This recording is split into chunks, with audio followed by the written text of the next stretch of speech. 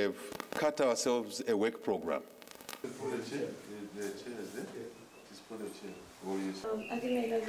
census of population and housing. August has been a busy month for President Hakainde Hichilema as he clocks 1 year in office. This week, the head of state has had a number of activities as part of his daily official duties. Among the activities was the special meeting with all the 116 local authorities in the country, which was held at the Mulungushi International Conference Center, Kenneth Kaunda Wing in Lusaka. This week's edition of the Presidential Diary will also highlight President Hichilema's trip to the Democratic Republic of Congo during the 42nd Ordinary Summit of SADC Heads of State and Government.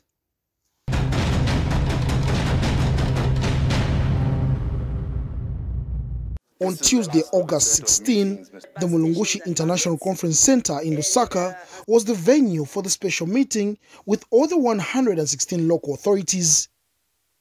The local authorities have been identified as nerve centers on government's operating table of development.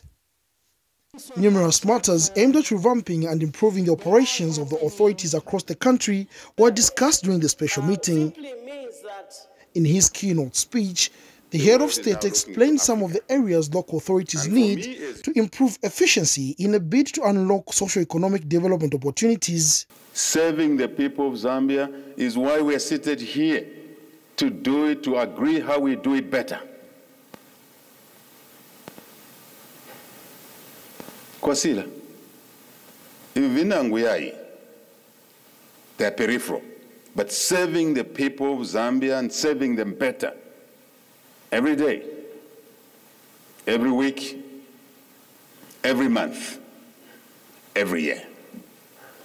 Then it becomes our way of life. And that will not tolerate anything that negates the service, better service to the people, for the people. If a colleague in your council is not working towards this common purpose to unlock social economic development opportunities at your level, then you know they are pulling in the opposite direction. And correct them. Land matters in the council have been one of the major concerns which President Hichilema highlighted. The president also called for sanity on matters concerning approval of land across the country. If I ask any one of you as councils, how many of you can tell me that all the construction going on in your council, they are approved plans? We lost law and order in this country. We lost it. Correct that mistake. People are building over water lines, sewer lines. People are building. Who gave them the authority to build over sewer lines? You are done. The late President Banda will say, Nibani abo, Nibani. Where were you? On the roads in Mandevu, Minister. We have an issue in Mandevu, isn't it? Where people are building right on the road. Right on the road. And if a pregnant mother has a bridge, child is a bridge, you want to evacuate her to a clinic, you can't drive the ambulance there. The mother and child dies. Who has killed that mother and child? The one who was built on the road, isn't it? But also the one who allowed them to build on the road. Are accomplices to murder. That's how we should work going forward. So please, let's deal with these issues. To avoid these issues, we must have proper planning. Under this government, we want to see proper planning, zoning. You are the ones. Residential, commercial, and also provide services now. President Hichilema's desire is to see that taxpayers' money is channeled towards projects aimed at improving the council. He said spending tax on luxurious and lavishing vehicles for senior government officials under his leadership will not be priority. The mayor can still drive a nice car, but it doesn't have to be a VX.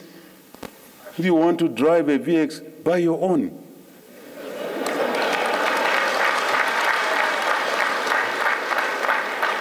Buy your own. Why do you want to pretend?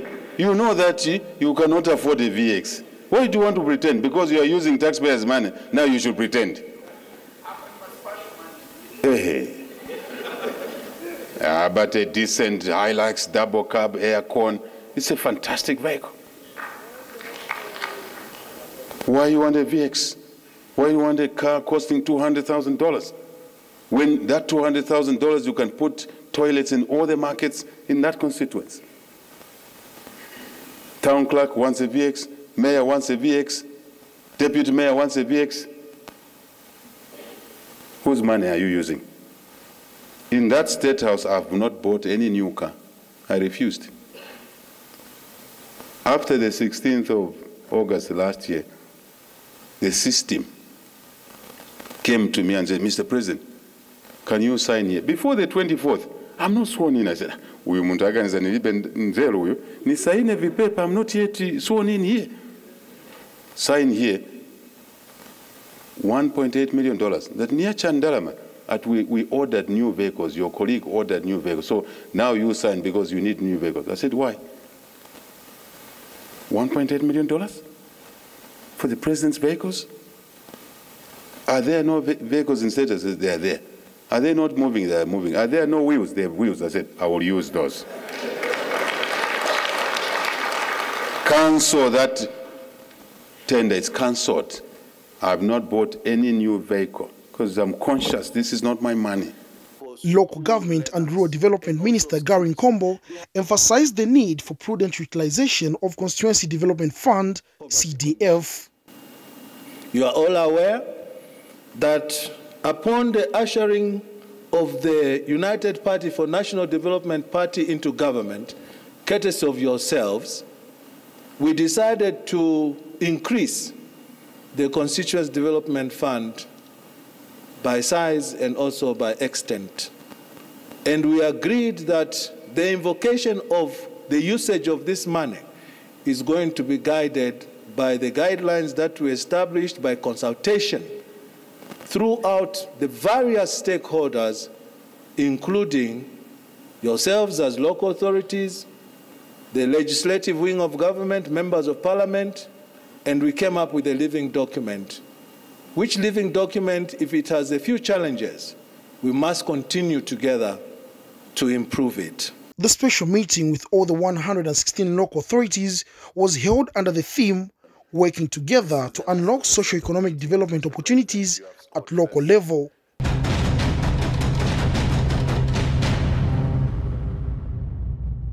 On Wednesday, August 17, President Hichilema left for the Democratic Republic of Congo, DRC, to attend the 42nd SADC Summit in Kinshasa. Upon arrival at Ndijili International Airport, President Hichilema was received by DRC Minister of Industry, Julien Paluku, Foreign Affairs Permanent Secretary, Isabelle Lemba, Zambia's Ambassador to DRC, Paulu Kosita, and other senior government officials.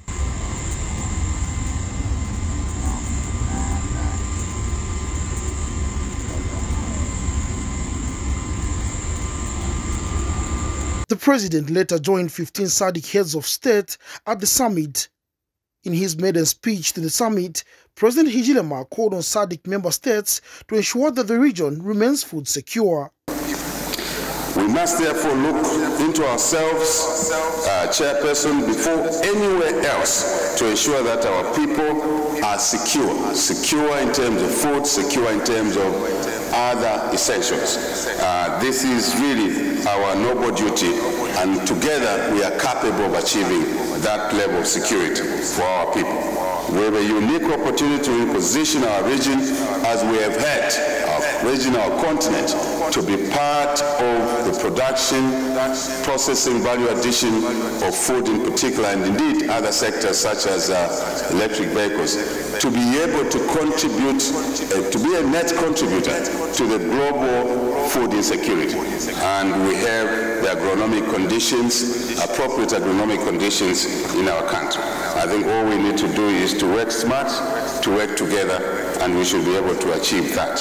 I am pleased to report some of the activities that have been implemented during the period under review to realize the aspiration of the theme.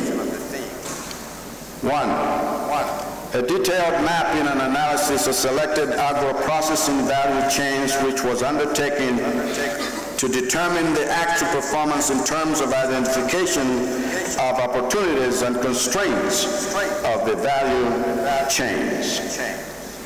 Specifically in the agricultural value chains, tilapia value chains were promoted in the member states, especially Malawi, United Republic, Tanzania, Zambia, and Zimbabwe, which have already adopted the development of the tilapia value chain. Answering in numbers to the invitation that was sent to you at the occasion of the 42nd Ordinary Summit of SADC heads of state and government. Indeed, the organization of this 42nd summit at this very difficult time is a testimony of our commitment to contribute to the emergency of our community. The head of state later returned in the country after the summit, which was held under the theme Promoting Industrialization through Agro-Processing, Mineral Beneficiation and Regional Value Chain for Inclusive and Resilient Economic Growth.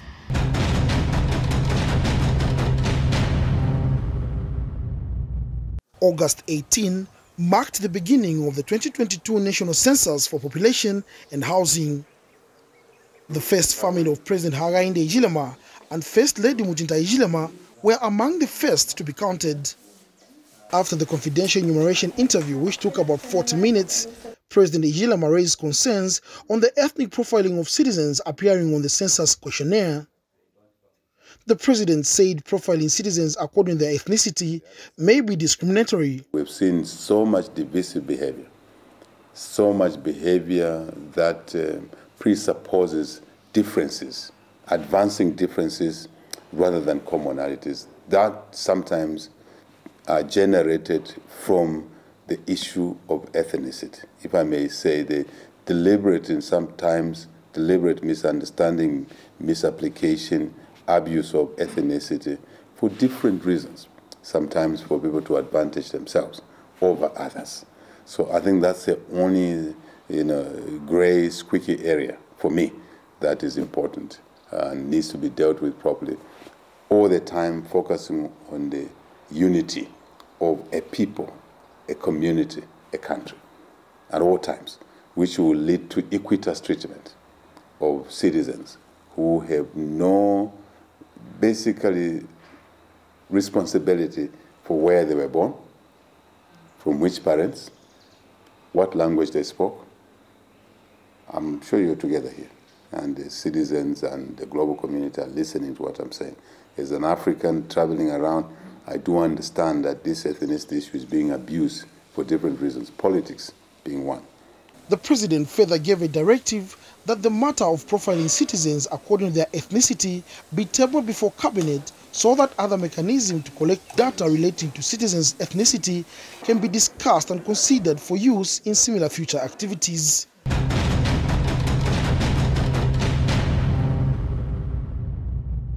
Friday 19, President Hichilema started his official duties with a special radio program on Hot FM at State House. During the program, President Hichilema touched on various issues of governance, including economic restoration. Freedom. That was one of our campaign promises, that we will restore law and order. And we've done it. There will be lingering cases of old habits die hard, if we may say that. And some people think that they can continue doing what was happening before, but the law will take its course. So I think that's good. Money needs to be available. That's a comment I had. That is true. But the issue is that the money got taken away by two things before we took office. One, high debt. Most of the money was going to servicing the debt. What's the solution for us? What did we say when we were in opposition? We said that we will restructure the debt. And we're just doing that, exactly that. The Public Order Act has been one of the major issues, especially among political players. And the president stated that the review of the Public Order Act already started, as he promised during campaigns. It's a people's domain. We know what is wrong in the Constitution by and large. Zambians know through the various constitutional review commissions and also the lacunas that were identified. I'll give you an example that created a problem for us. The 2016 amendment to the Constitution required that when there's a change of government, you cannot appoint an Attorney General, a Solicitor General, until you get parliamentary approval. President Hakainde Hichilema later conferred with Salvation Army World Leader General Brian Pedo ahead of the church's celebration of its 100 years existence in Zambia. During the closed-door meeting, President Hichilema thanked the Salvation Army Church for its continued support to society, especially the most vulnerable.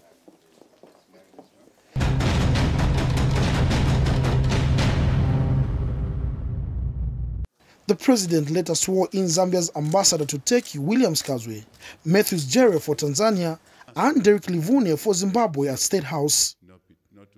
During the swearing-in ceremony, President Hichilema urged the ambassadors and high commissioners assigned to foreign missions to ensure that they create warm bilateral relations with the respective countries where they are serving. Must always remember we're there to serve, not to be served. Being an ambassador in Turkey, sir, I'll come to talk about that, is an important role.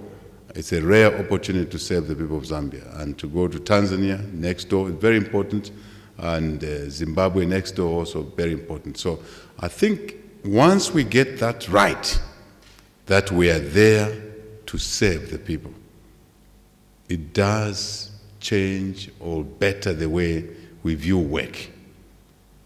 That we are subservient to the people. Like I've said to many people, this State House is not mine. It is for the people. As an embassy, as an economic diplomat, three of you, now is not pure political diplomats. Politics is important. Relationships are very important. Warm relationships. But more, you are economic diplomats. To bring investment, not to go back to you, to bring investments here, joint venture. We have issues there, legacy issues. I don't want to return to Turkey. But we have legacy issues in Zambia and Zimbabwe. So as I said, I'm just singling a few issues in there. Common borders, people cross those borders, sometimes some lose lives. We want to stabilize that situation. We are one family, Zambians and Zimbabwe, we're one people as Tanzanians. So please, High Commissioner, get your diary busy. Take the work away from the Minister of Foreign Affairs and Permanent Secretaries, away from this State House, because you can carry that workload. And checklist the things that need to be done, priority, and then we resolve them. A photo session with the newly sworn-in ambassadors concluded the president's official activities for this week.